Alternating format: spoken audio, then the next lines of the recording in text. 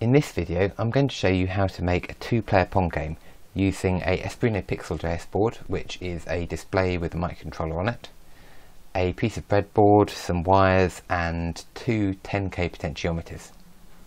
So the first thing we need to do is connect the potentiometers up. That's nice and easy. We don't actually need these bits of the breadboard, so I'm just going to take them off. Then we'll stick the potentiometers in here. On the breadboard, all of these vertical rows up until the middle are shorted together, so it's a nice easy way of wiring things together. Put those in. We need to short out the two left-hand sides of these potentiometers because they're both going to be set to ground, and we're going to do the same for the right-hand side, which will be set to 3.3 volts.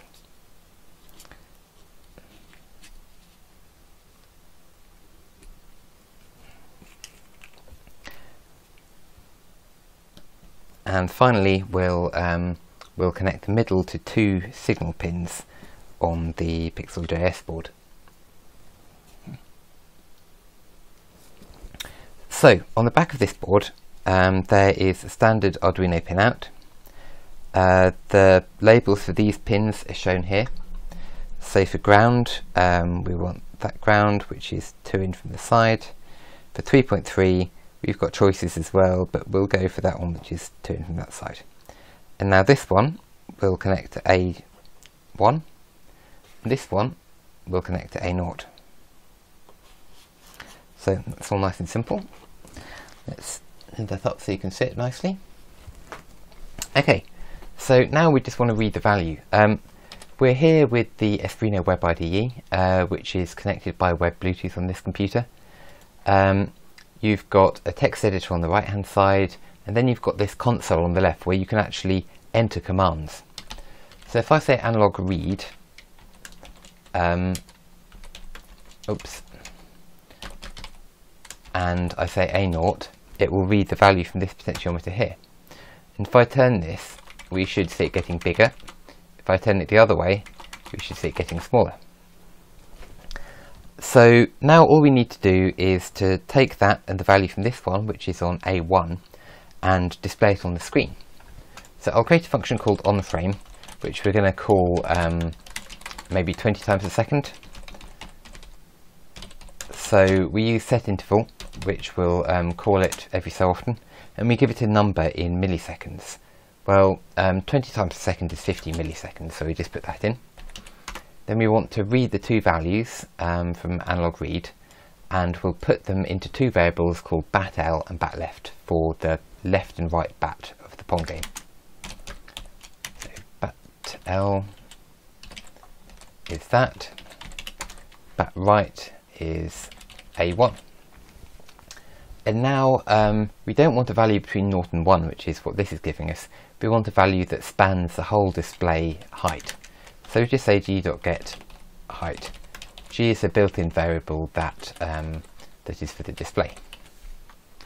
So if I now do g.clear, clear the display. If I do g.flip, that will write anything that's changed in memory to the actual physical display. So now we just want to draw our bats. So we'll say fillRect,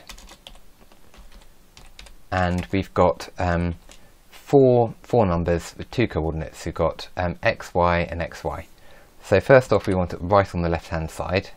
We want it to be at the location of bat_left minus a certain size. So we'll create a variable called bat size, and then we want to make it in a little bit, so 3 pixels, so it'll be 4 pixels wide in total, and we'll go for bat_l plus bat size, and we'll just define bat size up here, something like 8.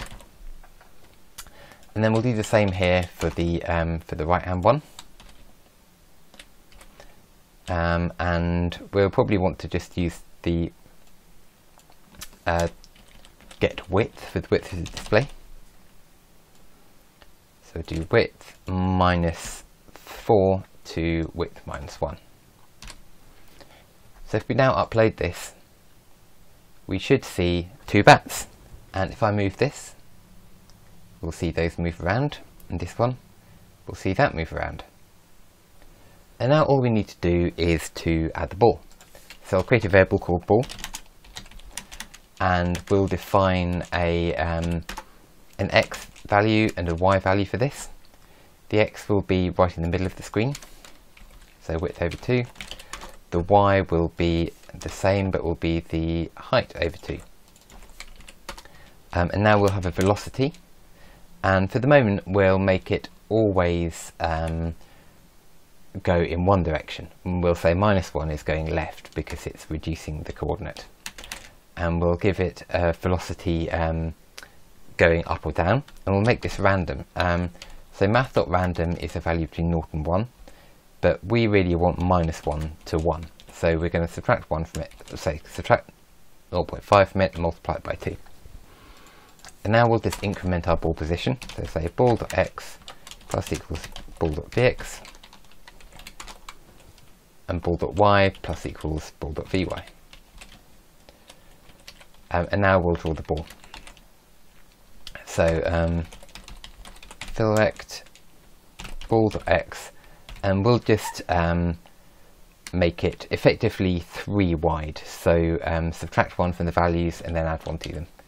Ball.y -1, and then we'll repeat that and change the minuses to pluses.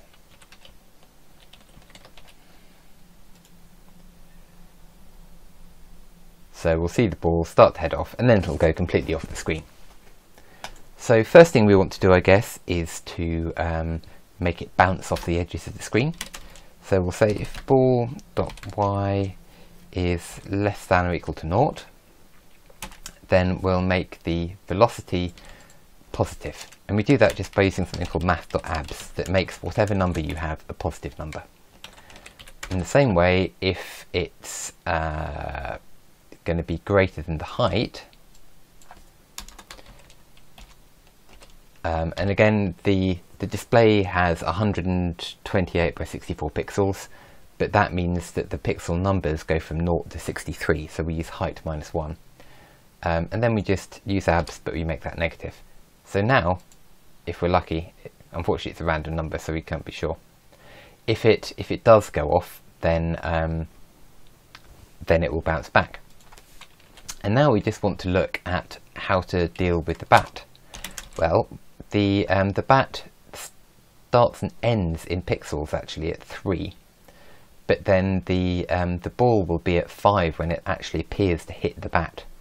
So we'll say if ball.x is less than 5, then we want to start checking the in fact, for starters, let's just not check where the bat is and just make it reflect back all the time. So we're going to set the velocity here in the similar way that we did for y, and the same way for the other end we'll say if it's greater than should it get width -6, again because of the extra -1, and this time we'll make it go back. So now we should hope that our ball will just keep bouncing around on the screen. So it reflects off and then it goes back, and that's looking a lot more like Pong. But obviously it's ignoring the ignoring where the bats are. So to make that work, all we have to do is add an extra check here to see if it's where the bat is. So we'll say if it's less than 5 and ball.x is greater than ball bat left minus bat size, and we'll do the same here but the other way around. So ball is less than that plus the bat size, and we'll do the same here, but we'll just move that around so it makes it a bit easier to see. And we'll do that with the right hand bat. So now hopefully if we upload this, if the ball hits that, that's good. If it gets to the other side though and the bat's nowhere to be seen, it'll just continue straight off. So now all we need to worry about is the score. And so score's nice and easy. Add score left is 0. Say score right is 0. And now we've done all of these checks, we can just say if ball.x is less than 0, then we want to increase the score of the right hand ball, and we also want to start a new game. So we'll basically have the code that we had up the top here in a function called new game. So let's get that, go function new game, and then we'll say ball equals that. So basically every time we start a new game we put the ball in the middle with a random direction, and let's this time make it a random location. So we'll say if math.random is greater than 0.5, then we make it go right, otherwise we make it go left. Okay, so we've got new game. Now we need to make sure we actually call new game to start everything off, and we'll make sure we do the score for the when it goes to the right. So if it's greater than get width -1, then score left, and then we'll just draw the scores, which is simply g.drawString. So we'll do score left on the left hand side, we'll move it in a little way from the edge maybe, and we'll do score right. Now to avoid problems with maybe this going off the screen, we'll actually just set some alignment. So we'll say g.set font align -1 -1, which makes it left aligned and top aligned, and this one will make it right aligned and top aligned. So hopefully now we have two scores. We have the ball bouncing round, 2 bats. If I miss this one, it increments the right hand score to 1 and restarts again. And yeah, you basically have a game. You know, you could do a few things, like maybe stopping these bats going completely off screen like they do there, and you could make the ball speed maybe get faster. Maybe you could look at how fast the bats are moving and adjust the actual speed of the ball when there's a collision, and that would be as easy as just adding something in here based on the difference in the bats. But yeah, that's basically a 2-player Pong game in just 10 minutes. So the only thing to do now would be to try and mount this in a box. You can see these have little nuts on them. So all you need to do is drill a hole to fit those and those, and put this in a box, and you can quite nicely have it mounted as a 2-player Pong game. You can run it with a coin cell in the back of this, which will probably, running this game will last for around a day or two, or you can run it with like a lithium ion, or you can just run it off micro USB like it's running at the moment. Thanks for watching.